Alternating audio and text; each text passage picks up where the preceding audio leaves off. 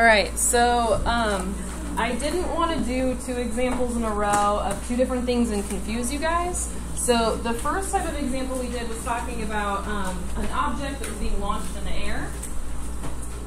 And people typically call those projectile motion problems. You're taking something and you're throwing it or tossing it or catapulting it or whatever. And then there's another type of application problem that people do, and that's using area, because it's something squared. So we can use quadratics to help us find areas of things too, and that's what the second example was, and I just didn't want to overwhelm you yesterday. So for this, we're not going to draw the parabola and think about it, anything going up in the air or anything. We're actually going to draw a picture of the situation. So they're talking about a rectangle for a lawn, so we're going to go ahead and draw a rectangle.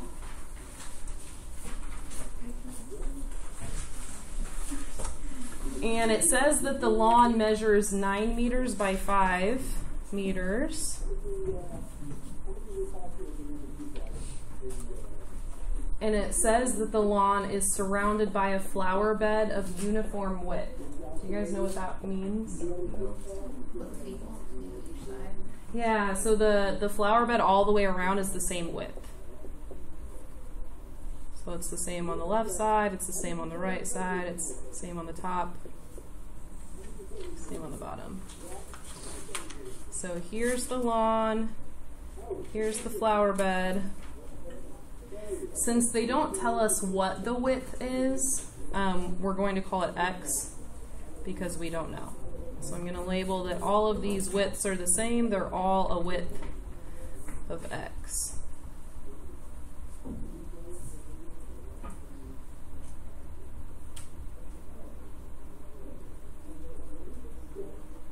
So we've got 2 sets of dimensions happening and 2 sets of areas happening. The first set has to do with the lawn all by itself. So the dimensions of the lawn all by itself are 9 meters by 5 meters. And what's the area of the lawn all by itself? 45, right? And we get that by doing length times width equals area. So 45 meters squared, that's the area of the lawn.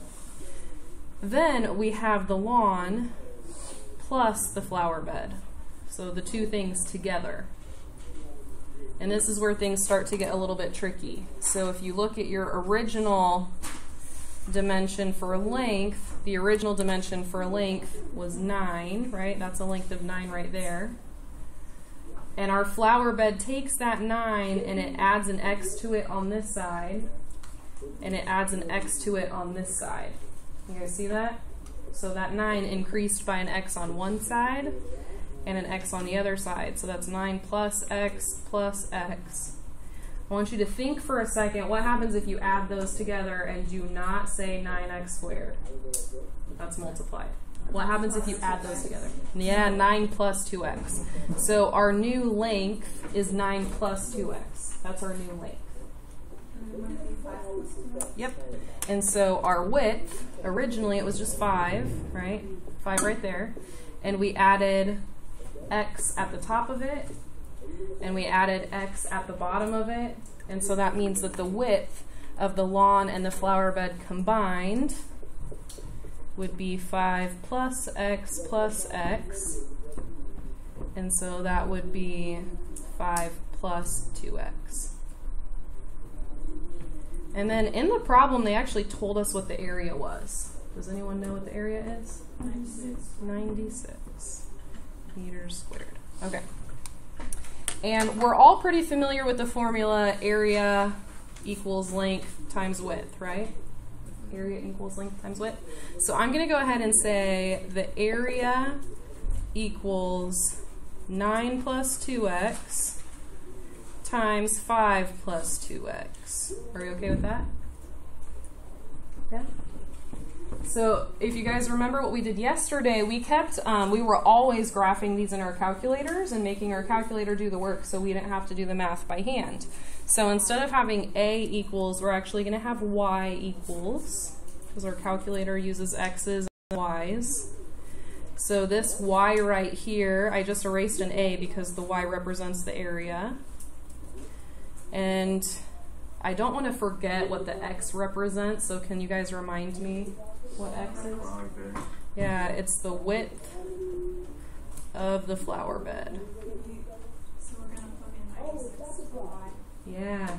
So the trick here is the first question says, what is the width of the flower bed? So what letter are they asking us to solve for? X. Now if they gave us, or if they're asking us to solve for X, that means they gave us a Y that we could use to figure it out. So what I'm going to do is I'm going to go ahead and start typing this in so I don't get overwhelmed with everything. I've got parentheses 9 plus 2x, parentheses, and then another set of parentheses, 5 plus 2x. So you do not have to multiply it out. Your calculator can handle it the way that it's written already. And then I know this area right here, this 96 meters squared, that is a y value. That's an area. So I'm going to go down to y2 and put 96.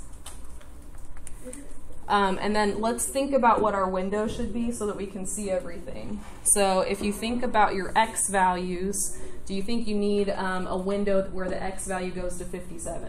Are you going to have a width for a flower bed of 57 meters? No, probably not. That's a silly answer, right? What do you guys think a reasonable answer for this problem would be?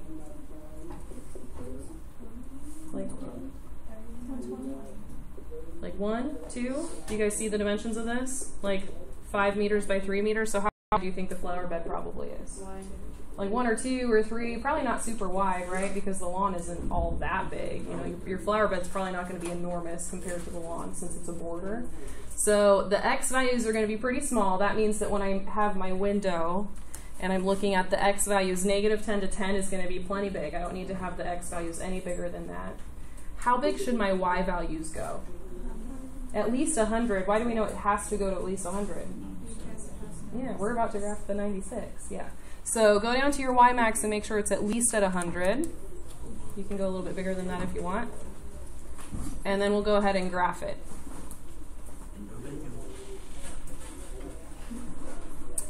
And where are we going to find the answer to number 5? Are we looking, what are we looking for? Are we looking for like the y-intercept, the x-intercept? Are we looking for the vertex? Are we looking for a specific point? What are we looking for? The intersection. We want to know where those cross. So I see an intersection over here, and I see an intersection over here. Which one should I be looking at? The one on the right. The one on the left is going to have a negative answer for the flower bed, and that does not make sense. So we want this one over here. So I'm going to hit second trace, number 5. And it doesn't, my cursor just has to be closer to that one than the other one. It doesn't matter exactly where it is. So I'm going to press enter, enter, enter. And so I get the point 1.5. 1.596. So what do these numbers mean? The flower bed. Yeah. So that's the width of the flower bed, and what's that? The area. So if this is how wide my flower bed is, then this is how big the area is going to be. All right. So I'm going to go ahead and answer that question. The width of the flower bed is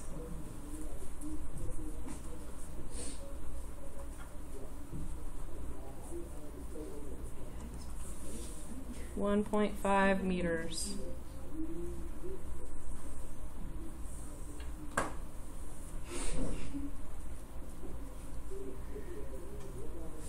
What are the dimensions of the lawn? 9 by 5. That's a silly question because it was in the problem, so we don't have to do any work there. So the lawn is 9 meters by 5 meters. Okay.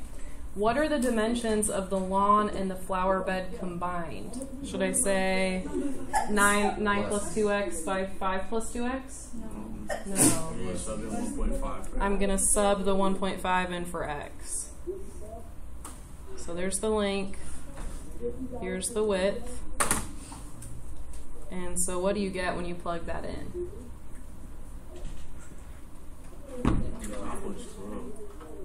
So 12 and 8. Okay. So the lawn and flower bed combined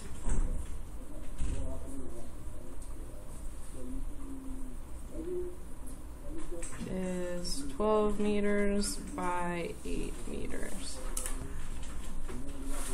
Okay. So that's the little trick if you're dealing with one that has an area. And that's going to be similar to how you approach the problem on the back, problem number 8 back here. Talks about a rectangle and it just gives you the expression for the width and the length, so you don't have to worry about that too much because they gave it to you. And then they tell you what the area is. So you'll be able to do that one if you choose. Okay?